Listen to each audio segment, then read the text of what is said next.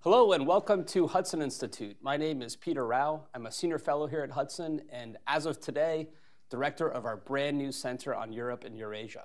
So it's a real thrill to welcome here to Hudson Institute to our new center, the Secretary General of the European Union's External Action Service, Stefano Sannino. Thank you so much for being here. He has a distinguished and illustrious career as a diplomat. Before becoming the Secretary General, he served as ambassador of his native Italy to Spain. He was appointed by, of course, the High Representative and Vice President of the Commission, Josep Borrell, to be Secretary General to follow the legendary Helga Schmidt, effective January 1st, 2021. And perhaps we'll just start right there, given your switch from national government service to European service. We here in the United States oftentimes think of national security and foreign policy as the domain of the nation state. Today, Charles Michel is meeting with Xi Jinping in Beijing. He, of course, is a European official.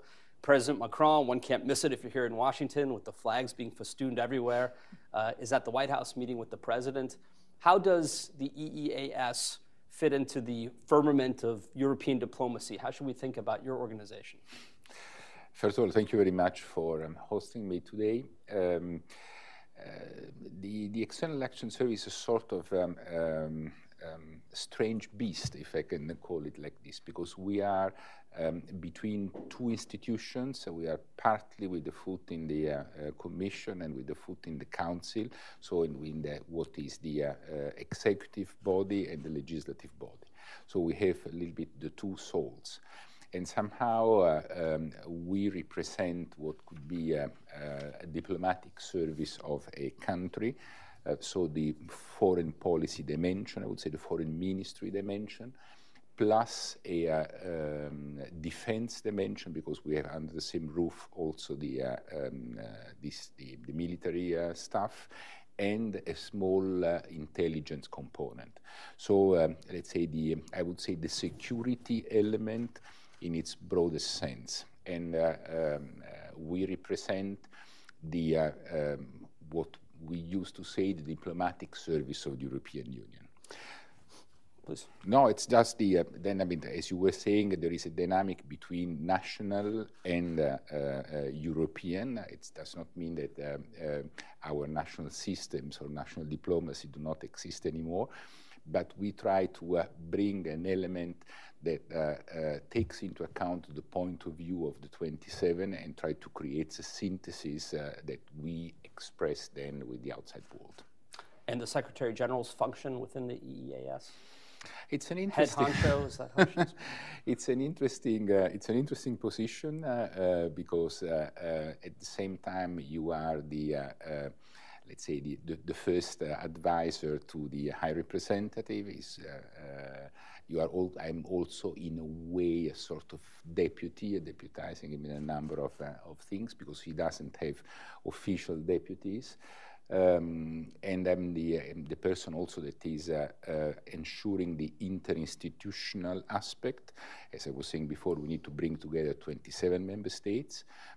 So the foreign ministries of the 27, but also the Commission and the different departments of the Commission. So I'm working very much also on this. And finally, you have to manage the house. So it's a quite heavy job. Everything from special advisor to renovating the building all falls under your remit. Everything under the sun.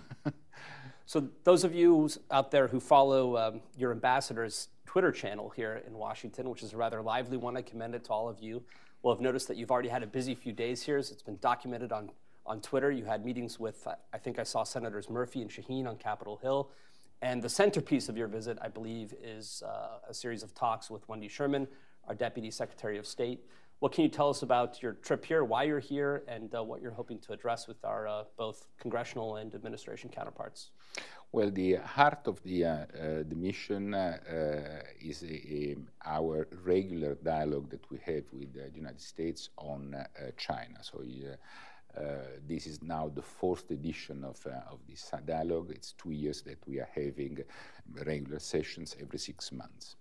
And then we have also a consultation on Indo-Pacific, so how we can, let's say, managed to get together in a complex region like the Indo-Pacific, and it's also an opportunity to go through the main files that we have on our agenda, and certainly the Russian aggression against Ukraine is one of those. But it is also an opportunity to touch on the different components of the administration, from the Treasury for the sanctions to the defense for our dialogue on security and defense, to the National Security Council, to the intelligence, and to the Congress and to the Senate, because I've had contacts both with the congressmen and senators on both sides of the political spectrum. The legislator has a very important role especially in the United States, in defining also the foreign policy, and hence I think that it's important for us to reach out to them extensively and to explain what we are doing and what the EU and the US can do together. Well, Josep Borrell had a quote in the South China Morning Post the other day that Europe does not intend to follow China policy, at least was sort of the polemical headline, one could say. Is that an unfair characterization? Are these tough talks? Are they happy talks? How is the relationship between Europe and the US as we look to China policy? I think that, to be very honest, I think that it's we are in a very good place. I think that we have managed over time to develop a very thorough understanding of the reciprocal positions, and to start working not only on the work of comparing notes, but to develop possibly policies together. That was one of the let's say the main conclusions of our discussion today, that I think that we have now a very solid basis that can allow us to go to a next dimension of our engagement. For me, the problem is that we have to see this work not as a sort of way of confronting China, but on the way how to manage the relationship with China, the complexity of this relationship. And to do so, I think that it's very important that we do with the United States and also with some with others like-minded countries that have an interest like we do to have this relationship on a track which is constructive on one hand, but is also not naive and takes into account the challenges that are coming from the country. Well, let me press you a little bit on that point, because I think there is alignment between the US and Europe on strategic outlook. And for that, I'll just take you straight to the strategic outlook, of course, released in March of 2019, Martin Selmayr's famous creation with Jean-Claude Juncker presented to the world, in which the European Union defined its vision of China, or its relationship with China, as one that's both a strategic rivalry and economic competition, but also one that is a negotiating and cooperation partner. A lot of focus was put on the strategic rivalry, but I'd like to get to the partnership part really quickly. And for that, let me just lay one additional piece of context on top of that. Secretary Blinken, in his confirmation hearings now 2 years ago, basically adopted the same language. I think he reversed the order, but he used the same tripartite sort of structure. And our national security strategy, which was just released here in the United States, also talked about geopolitical rivalry with China, but then on transnational issues, from climate to public health, tried to identify some areas where we have to cooperate with China. If that's a pretty fair summation, I think, of the NSS. But when I look at the American approach towards China over the past few years on those transnational issues, be they climate change or public health, we really haven't been able to make progress with the Chinese. No one accuses John Kerry of walking away from a negotiation or trying to avoid a compromise, and yet he's thrown up his hands on China policy. On public health, we've seen virtually no cooperation from the Chinese with the WHO. Have you had a better experience since March 2019? Is it time to revisit cooperation, or do you think it's still important to hold fast to that three-part structure? Essentially, our leaders that have discussed at length the relations with China just 1 month ago were clear in saying that they still see this tripartite approach as a very, let's say, apt to define the complexity of the relationship. I think that when it comes to climate change, in spite of all the difficulties, we still need to continue working with China. There is a little that we can do. It's a key actor from that point of view. That said, it was the same Borrell who was saying that in this moment of these three elements, the element of rivalry and competition sorry, have become much more relevant compared with the past. Mm-hmm. And I think that how to manage this competition is really the key point at this stage.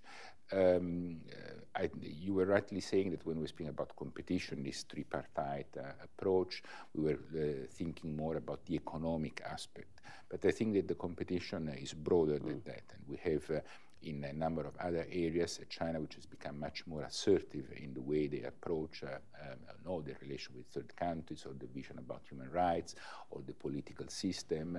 And from that point of view, we have to be able to respond to this challenge and being able to define policies that are allowing us to not to lose ground when it comes to this competition.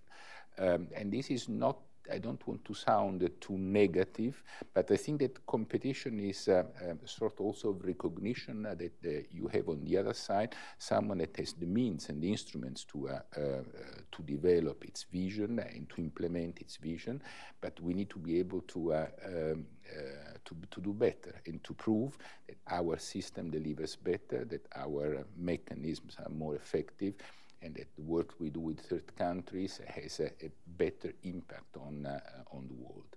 So it's also to us to prove that we deliver better for our societies. Perhaps one of the biggest flashpoints in at least American competition with China has been the issue or the island or the country of Taiwan. How do you see from Europe the Taiwan issue or question? Has it come up in your talks with the Americans?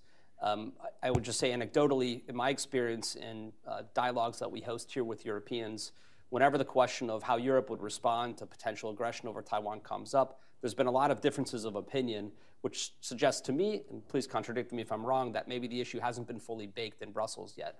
Is that true, or is that unfair? I think it is unfair, to be honest, because there has been a lot of discussion on this that we have done, let's say, among the 27, and with the United States, there is a lot of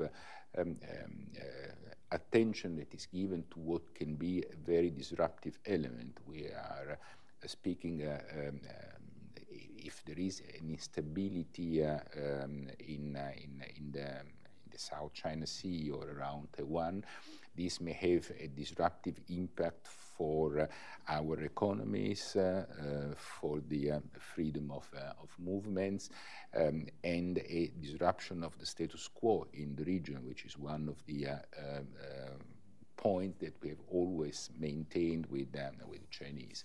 So I think that there is a lot of thinking that goes on this. I don't think that we need necessarily to publicize each and every element of this reflection, but indeed it is a point which occupies a lot of our attention, and will continue to be so.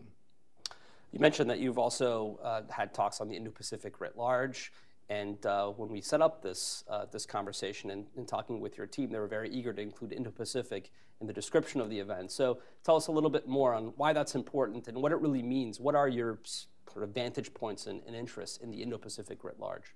I think that over time we have developed a very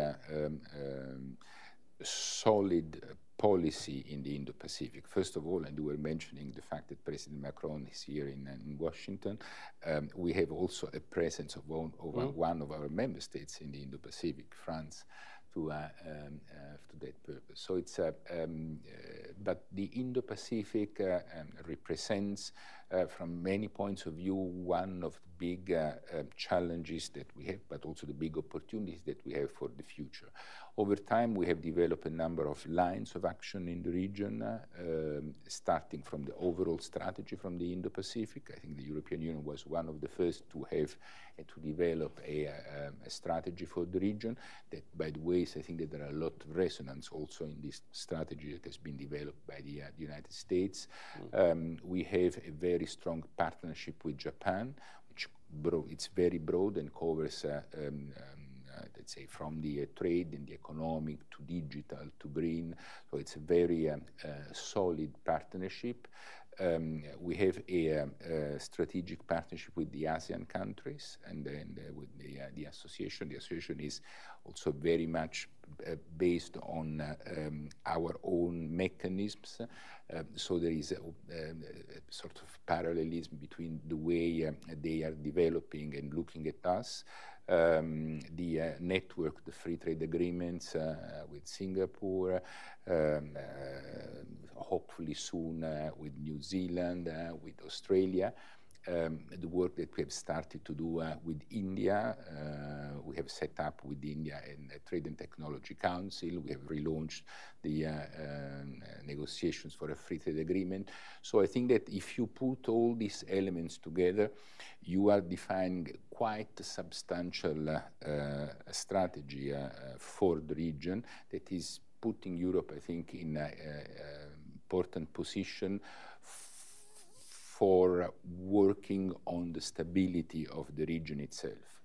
And to me, there is also one other element which I would like to stress, that the vision of the security has become so indivisible that it's difficult to think in terms of all European terms of transatlantic dimension or a Pacific dimension, because essentially all is strictly interlinked and has an impact, and all these scenarios have impact one on the other. And that's why I think that while we are developing many other strategies, we needed to focus more on, and a lot on this point as well. Well, I think we as Americans are oftentimes guilty of that because we're an ocean-going peoples. We sit behind the Pacific and Atlantic Oceans, and so our worldview is transatlantic or Indo-Pacific.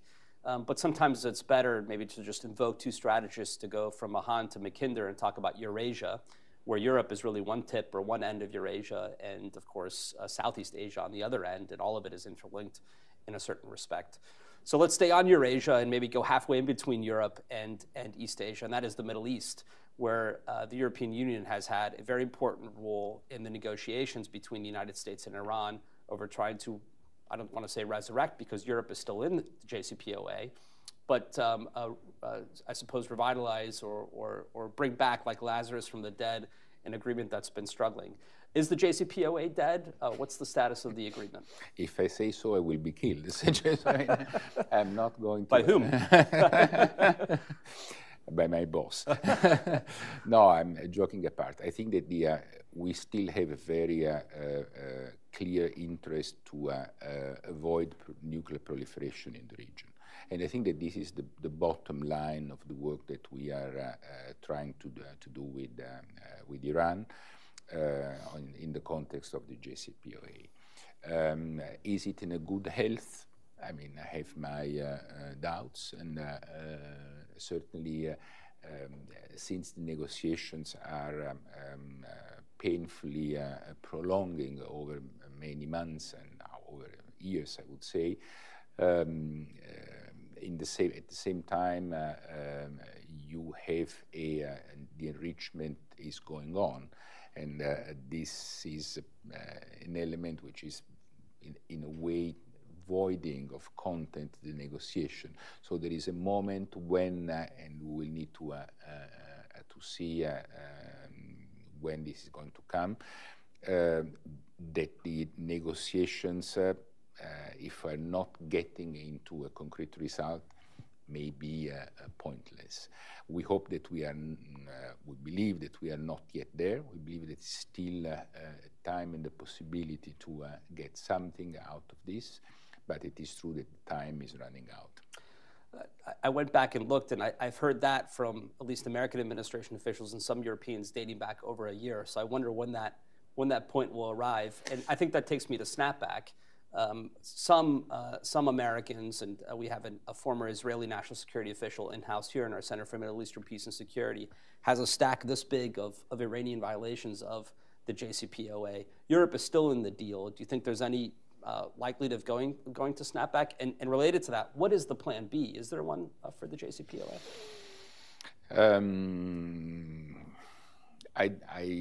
It's difficult at this moment to say which is the plan B, because we are still focusing on plan A, and we do not want to get into another hypothesis for the time being. But it is true that the situation is getting more complex. The relationship with Iran are becoming more difficult. The negotiations, as you were saying, and I was saying, are not progressing. At the same time, you have the wave of protests in the country, which are attracting a lot of attention, a lot of sympathy on our side. And you have the very ambiguous role that Iran is playing in the war in Ukraine. The drones, the military support they are giving to Russia, and the possible destabilizing activities in the Middle East. So, I mean, from many points of view, the relationship with Iran is becoming much more difficult, much more complex. And the foreign minister of the European Union will have a discussion in the coming days on how to shape up the next steps of this policy. Well, Iran is also active in, I think, the conflict theater that is most close, quite literally, but also figuratively, to the heart of the Europeans. That, of course, is the Russian attack on Ukraine. Iranian drones are essentially attacking the eastern flank of NATO. Can you give us an overview, as you sit in Brussels, on how you see the war right now and the status of things? Well, I think that is what we are all seeing. We have seen a very aggressive stand of Russia with the conviction that they could liquidate Ukraine and the government, the Ukrainian government, in 3 days. And after 9 months, they are stuck. They have lost a lot of territory that they had conquered at the beginning. And they have become, in the meantime, a sort of international pariah, and they are isolated with the heaviest sanctions imposed on them ever. So in a situation which is certainly not very reassuring for them. We see that both sides are consolidating their front and their presence on the ground. Everybody, all the military experts, are telling that it's very likely that during the winter there will be a reduction of the level of operations. In the meantime, we have started an operation of training for the troops of the Ukrainians. Would you like to see the Americans involved in that? Absolutely. I believe in Poland. Yeah, I would say I think that this is done in perfect cooperations with the Americans and with the Brits. This is not it's not an operation, let's say, isolated from the overall support that we are giving to Ukraine from the military point of view. But let's say that what I wanted to say, that we are trying to use this time in order to train and to frame better the military capacity of the Ukrainian army, and it's done again in very good cooperation with the United States, with UK. The Secretary of Defense, in one of the last meetings of the Ramstein process, was praising and stressing the importance of this operation. So, I mean, we are very, from that point of view, I think that on Ukraine, on the support we are giving to Ukraine, there is no light between us. We are really working very closely together. We have done it since the very beginning, from the imposition of sanctions to the military support, to the financial support, to the macro-financial assistance, to the humanitarian assistance, and to the work that we are also doing now in order to support the country to go through winter, and so all the winterization program. So, I mean, I do not see any kind of difference in the approach from that point of view. Well, we're certainly on the same side of the war, and that, I think, is the starting point for everything as allies and as the West collectively. I will say, though, that there has been some, perhaps grousing is putting it too strongly, but I think in Washington, at least among some senior Republicans, critique that I have heard that the administration has not been tin cupping at the levels that, say, James Baker did in the first Gulf War. And so when members of Congress and senators go back to their home districts and states, they're oftentimes questioned why the Americans are spending $20 billion on, say, just weapons deliveries alone with the latest $400 million drawdown and millions more in humanitarian aid and economic assistance. But some Europeans, at least, seem to be lagging a little bit behind. Well, I already see you shaking, so I'll just let you, I'll let you comment. No, I mean, I know because I've heard about this, and honestly, I don't want to go into this sort of beauty contest about who is doing more or should do more. I think that we have done a lot on both sides. We have been critical in different moments. At the beginning, we have been very supportive militarily, the Europeans and vis-a-vis the Ukrainians. We are still doing that. I mean, in the coming days, we are agreeing on replenishing the European Peace Facility, which is the instrument through which the European Union is supporting our member states for their military assistance. We are pledging to, not pledging, but agreeing on 2 more billions for the European Peace Facility for 2023 and 3 more for 2024. So essentially, we have doubled the size of the EPF. There is a work undergoing on the 18 billion of macro-financial assistance to Ukraine, and I mean all the assistance that has gone. I don't know. I mean, I think that if the figure is right, it's more than 48 billion. But on the top of that, to be honest, you need to include also what we have been doing to support the 4.5 million of refugees in Europe, and that are, let's say, being integrated into our countries through the scheme that is allowing them to have access to education, to health, to housing. And I don't think that there is any kind of evaluation of how much is it. I don't know how much, for example, we have spent for the solidarity lanes to readjust our infrastructure in order to get grain getting out of Ukraine and providing money to Ukraine and support to third countries, or the work that we are doing on the trade facilitations. But again, I could go more on this, but I think that there is no point. I mean, we are together in this enterprise. We all agree that it is important to support Ukraine.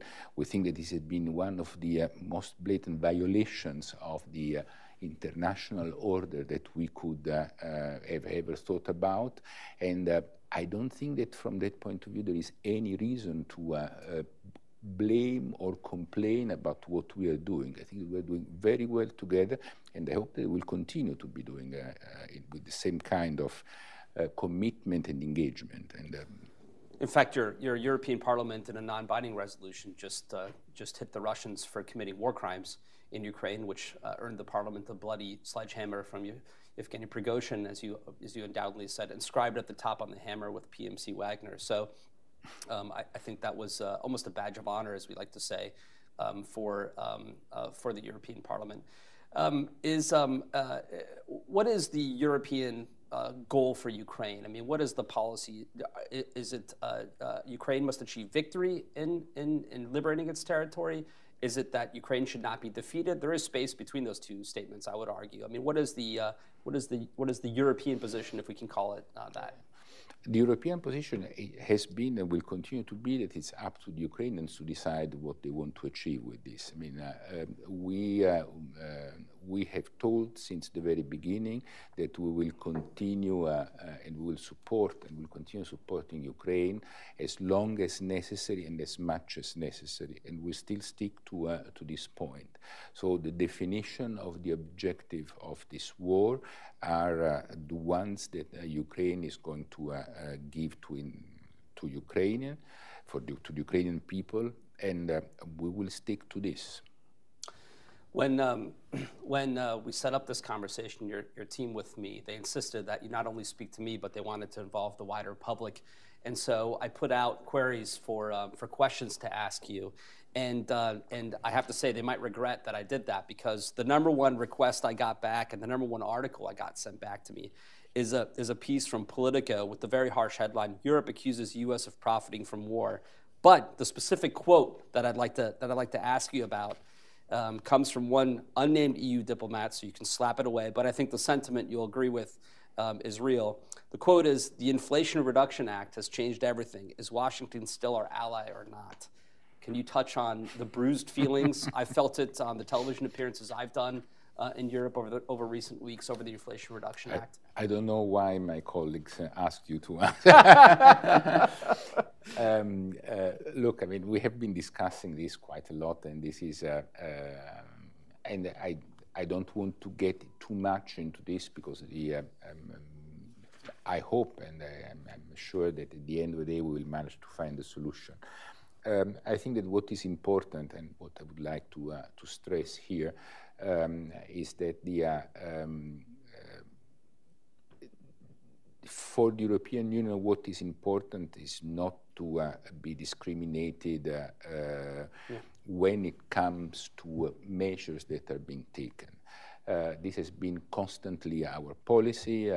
We have always said we are more than happy to have a sort of healthy competition. We are more than happy if the United States is willing to move massively into new industrial policies. We are doing the same. I mean, when it comes to specifically the green technologies, but also when it comes to other sectors like, I don't know, microchips. We have been, and I think that I can say confidently, we have never discriminated vis-à-vis the American companies. We have always had a sort of openness, and if we were subsidizing or supporting certain sector, that was not only for the Europeans. So we hope that can be the same for the United States. And that's, for me, it's the bottom line. But again, I will leave the negotiators doing their work and try to iron out the problems that we may face in this sector. Okay, but there will be negotiations, is what you suggest, because as one of my colleagues, Tom Duesterberg, has recommended, rather than a trade war arising out of this, it would be healthy for the Europeans to maybe work with some of our Asian Pacific allies like Japan and Korea, who are also none too pleased about the Inflation Reduction Act's protectionist components, to see if in the implementation stage we might be able to work some of this out. The U.S. has neither the raw materials nor the manufacturing capacity for some of these measures that we're trying to encourage. And so do you think or sense that there might be flexibility on the American side to work through this? If there is one thing that I have to say I have appreciated enormously in these years that I'm in this position, in the way that I deal with the United States, is the fact that even when we have had the problem, we have always had the willingness to sit at the table and to find a solution. And I hope that this is going to be the case. Another input I got when I asked for questions to ask the eminent Secretary General was on how to coordinate sort of grand strategy on some of these disbursements. Obviously, this is an example of trying to ensure that we're not engaging in a subsidy race, but instead building out capacity. When it comes to the developing world, you mentioned the relationship, the strategic importance that the EU attaches to ASEAN, but also, say, sub-Saharan Africa. As the U.S. and Europe look at development funding, market economics, building relationships in these places, perhaps not explicitly saying that it is to counter Belt and Road or some of the Chinese initiative, but surely to offer an alternative. How do you think that coordination is going? How do you think that is unfolding between you and Wendy Sherman, or your side and the American side? I think it's working pretty well. I mean, we have discussed quite at length also this morning how to work with third countries. This war has, let's say, has changed many elements, but I would say also the paradigm of the relationship with third countries. I was saying before that to me it's very difficult now to separate the different security theaters. I was speaking about Transatlantic and Trans-Pacific, but I would say also about North and South, about emerging, developed and developing. So I mean, from that point of view, there has been for us, sort of need to look with a complete new, fresh eye at the way we develop our relationship with third countries. And from this perspective, the definition of our, if I can call this the way, offer to this country has to be readjusted.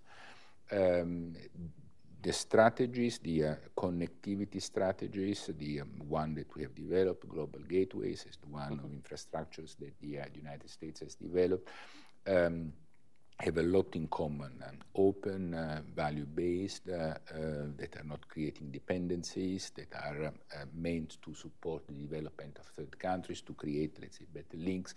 So qualitatively, they are very different from the Belt and Road Initiative. They have a different approach. They are based on a different vision when we speak about competing visions between us and China. And I think that from that point of view, there are a lot of elements on which we are trying to work to see which are the complementarities on which we can work in different countries. And that, I mean, these complementarities can take different, let's say, shapes.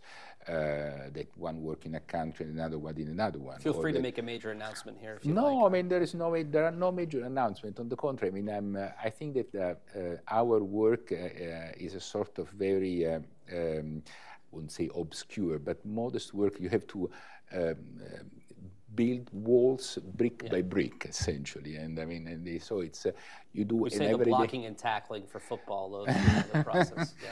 If you want to call it this way, it's fine for me. I mean, it's and we are in a moment when speaking about football, it's very popular. That's right. So it's not an announcement. It's just that we are trying to again to move from theory to practice, see concretely how we can share the work and how we can make it sure that we are reaching to third countries in a constructive way, to create a positive agenda with them, and to make it sure that they can choose, but knowing what they're choosing. I mean, we do not want to impose anything on third countries. I think that especially the African countries have expressed very clearly the fact that they want to retain the right to choose, but what we want to give them is a real possibility of choosing and provide them with all the information that are needed to make the right choice. Well, the current system, which I would argue the United States and Europe to a certain extent built, is premised on giving countries the right to choose. That's why they still do have a choice. Whereas, at least as I read the Chinese vision, it's much more about vassalage and hierarchy. Those are my words, not yours. And so I would hope that long-term interest supplants any short-term economic gain that might come along with some very attractive offers from the Chinese. Although even now in the short to medium term, we're seeing debt traps, among other things, come along with these. That said, we need to be able also to become more agile in the way we deal with third countries, to deliver more rapidly, and to factor in the time element, which is not irrelevant for many of these countries. In conclusion, I'll just take you back, since you mentioned the war in that answer, and I think it's appropriate, talking with any European to end on what is right now the most important issue in transatlantic relations, the war. Have you given any thought to what in the mid to long term Europe's relationship with Russia will look like? I've noticed with the High Representative, there is no tripartite structure with Russia right now. He said under these circumstances, there's no opportunity for cooperation. Is that basically as far as we can see, or do you on the distant horizon have sketched out any vision of how Russian-European relations might unfold? I think that at this stage it's very difficult to have a sort of longer-term perspective of the relations with Russia, because the variables of the equation are so many that it's almost impossible to think what is going to be and what is going to happen in the coming years. And that's also the reason why, while we have tried to define in more immediate terms the relationship with Russia, we have, let's say, we have not looked into the longer term dimension. That said, there are a number of elements that I think that as an observer I can see. One element is the energy decoupling. Europe has decided to break its dependency on gas and oil from Russia. There's no going back. And I mean, I don't know if in a very distant future there can be going back, but for the moment, for the immediate future, I do not see any kind of return to the previous situation. There are new supply chains, so we are accelerating the transition. So in a way, I think that this is a fact that is not going to change. Another element is that, and then again, I'm speaking for the immediate future, let's say companies, the private sector is not easy with the idea of being in Russia or investing in Russia.